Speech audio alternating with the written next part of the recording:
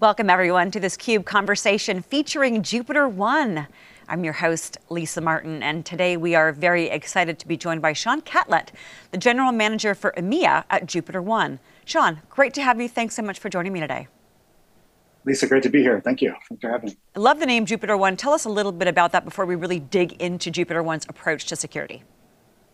Yeah, JupiterOne actually started back in, it was actually a product that was built out of a practitioner. The CEO, Erkong, actually started it while he was trying to solve a problem as a CISO, and ended up actually spinning the company out to become JupiterOne out of a healthcare company. So it's kind of an interesting arc of a story for JupiterOne and how we came to be. Talk a little bit about JupiterOne's approach to security and what differentiates it from the competition. Yeah, I think there are two main themes that really differentiate, JupiterOne and what we're trying to accomplish. I think that the first is, cyber assets and how we define cyber assets is very, very different to, I think, a lot of the industry. So we think first that, anything which is software defined in addition to physical assets should be defined as a critical asset and a cyber asset.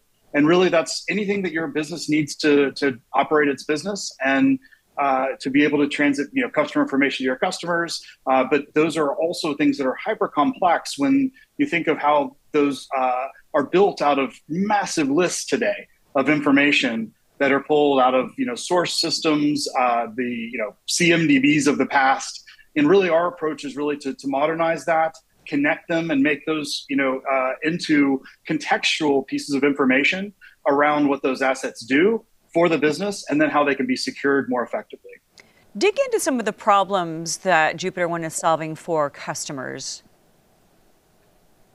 I think the first one starts with, how do you keep all that up to date, right? Like, any of us who've operated, security teams at scale, and I have in a few of my roles, one of the key challenges that I had is, the business asked me a question, and I immediately need to be able to offer them not just an answer about what I think, but I need to know, because at the end of the day, the things that we say as a security team or security leader to one of my peers becomes things that they say that they're going to probably create workaround and et cetera. So for us to better be armed with information, we have to make sure it's up to date, make sure we understand the business. And really that's one of the core, value propositions in the way that we approach the problem is by linking those assets together and keeping them up to date with real-time kind of polling of the environment, ingesting that, and then normalizing it and making it very clear.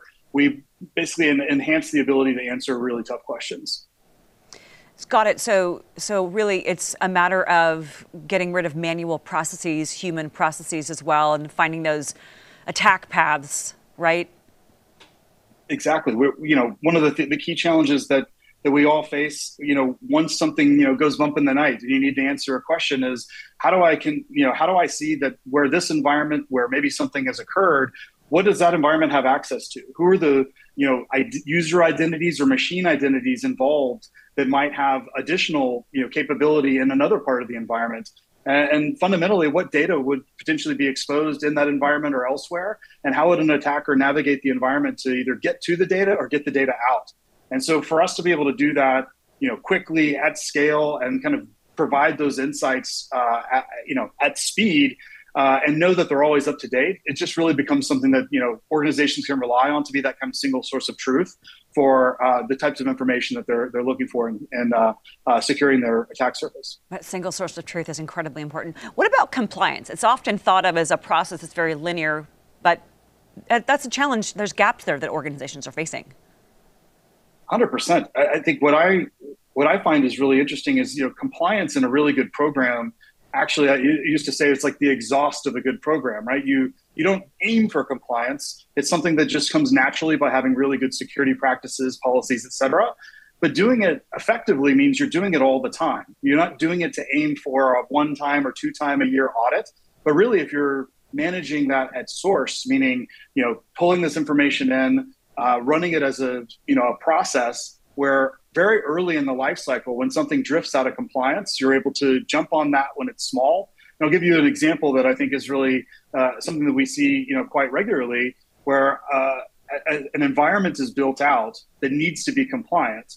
And, very early in the process, that business team, they think they're doing the right things. They're actually pulling information. Maybe they're using a repository or set of tools, and they're effectively building off of a pattern that might have been made insecure later or been assessed to be something that needed to be fixed. And so the longer, if you catch that early in the process, something that you can deal with when it's very small, there's no business or customer impact, and you very much use that kind of shift left mentality for compliance. But if you let it get to where they put critical workloads, critical data, a critical customer is using that system, then you're talking about maintenance windows and regressions that are really, really challenging for the business. So really for us to move earlier in the life cycle and help our business do that and other businesses do that, I think it's really really something that is a unique part of our solution. So what have you learned so far? We talked about organizations need to have that up-to-date understanding of their cyber assets, but they're relying on probably a variety of tools, a lot of manual effort that not only is frustrating, but it can be challenging. What is it that JupyterOne enables organizations to achieve? I imagine visibility is one of the key elements there. Yeah, it's funny because visibility is actually something that you hear across the industry, and for us, it's about contextual visibility. And what we mean by that is the visibility that you gain. If I just take hundreds of thousands of log lines and different pieces and just make that visible to you, it actually can be quite overwhelming. And it actually is something that is, in many cases, hurting security teams with all that complexity. It just becomes extremely frustrating to get tons of information, tons of updates, and actually not be able to make sense of it. So for us, it's about contextual visibility, which means we link that information to the assets that matter, to the business units, to the asset owners that matter to the business. And so then when you receive a piece of information, maybe it's a vulnerability finding, maybe it's some sort of security operations alert, or the fact that something is missing, you're able to then say, okay, I now know that that's really important to do something with. I think in addition, it's also important of how we can use the tooling to talk to the business in a different way, because the graph and the ways to look at link analysis between systems that exists. It's just in manual forms. Most security teams and leaders and engineering leaders, they've built a whiteboard of their systems at some point, and they've drawn that out and said, okay, I know what my front end, my back end, and those systems are. What we do is actually illuminate that, keep it up to date. And so when we go and say we need to solve this, we've already got that graph, already in our tools and systems. And so when we provide them the context of what needs to be fixed, they're able to kind of match and earn a lot of trust versus just bringing them a list of things that is not linked to anything that they've ever seen before and said, please go patch this or please go fix this. So I think it's also a way to interact more positively with the business. And that context, as you mentioned, is absolutely critical there because visibility can be overwhelming if not done properly. Walk me through some of the key use cases. I think incident response, I think vulnerability management. What are some of those key use cases that JupyterOne helps organizations to address? Yeah, the first one, as you said, vulnerability management and vulnerability prioritization is, really our core use case when you think of how do I take all of this complexity in my environment, all these risks, and be able to really provide one prioritized list that's not just prioritized from the criticality of the vulnerability itself, which is one feature. It's obviously a very important one, but actually is that vulnerability or set of vulnerabilities something that I should care about because it's related to business impact, business criticality of the systems themselves. Maybe it's around that system has access to critical data. Yeah. Maybe it's a user who was on that system, is a vital user to the organization. Those pieces of context actually help you prioritize and give reasoning on why that vulnerability needs to be closed maybe earlier than another one, because we're all drowning in thousands of vulnerabilities, and being able to kind of process that at scale is a major challenge for most organizations. That prioritization it sounds like it really could be a game changer for security organizations. When you're in customer conversations and they're talking about their security strategy as they're looking to develop really solid defenses against threat actors, what's the role that JupyterOne plays for security organizations? The first one is really just around making sure that you know your attack surface at all. I think most organizations, you have an idea of your attack surface, but then as you expand your business, maybe you've acquired or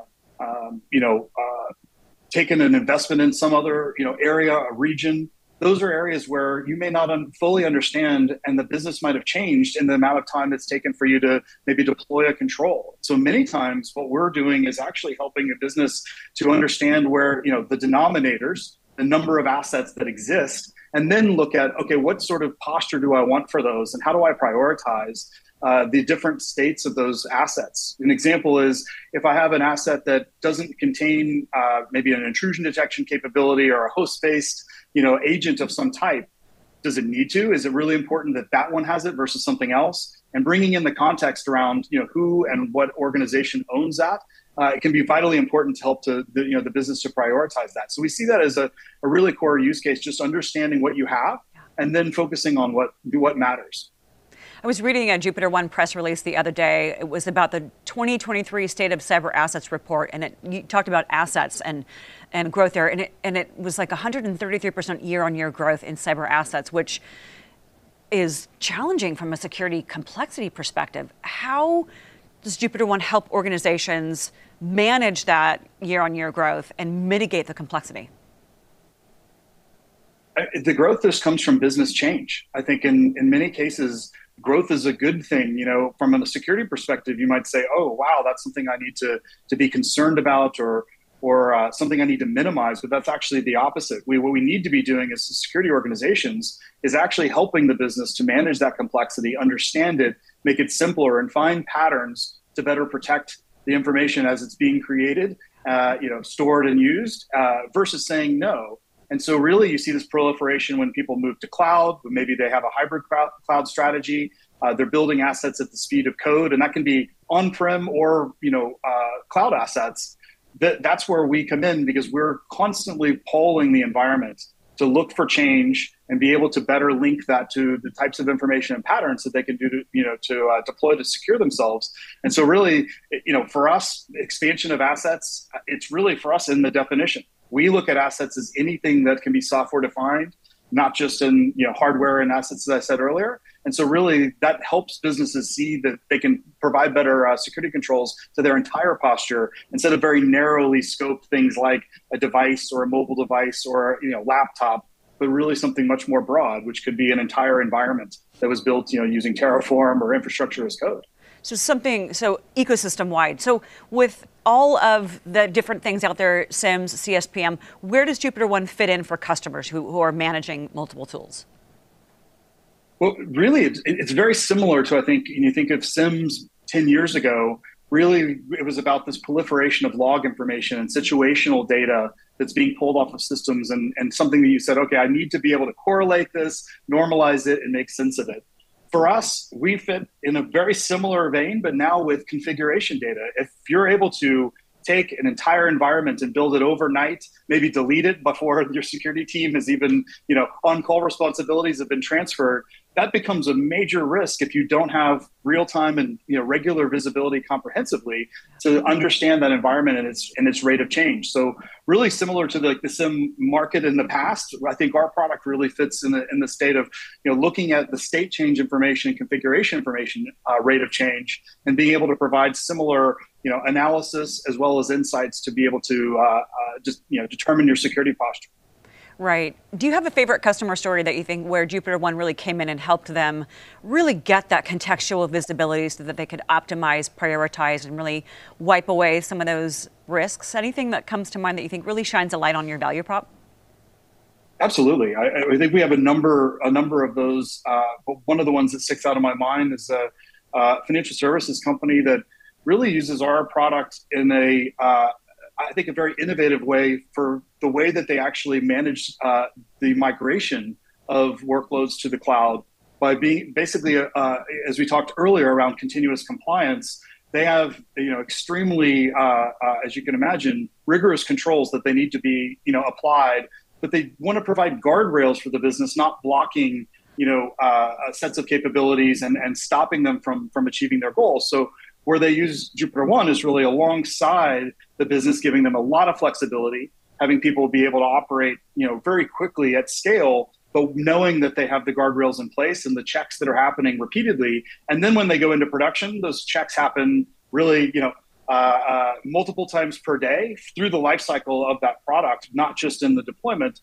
in the early stages. So it's really like kind of a shift left, catching them very early, but then all the way through to their production environment. And that's critical. That end-to-end posture is incredibly important. What are some of the things that we can be on the lookout for? What's next for Jupiter One?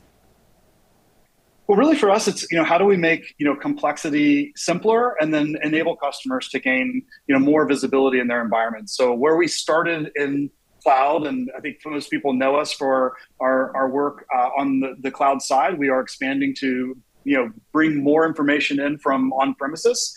It's just vitally important that we have both sides of the story for customers who, everyone will have some form of cloud, but they also will have many parts of on-premises systems, as well as just making the views around our devices and our systems much clearer, bringing in additional types of analytics and metrics so that, customers can make better decisions. So really for us, we're heavily focused and invested in that in the future.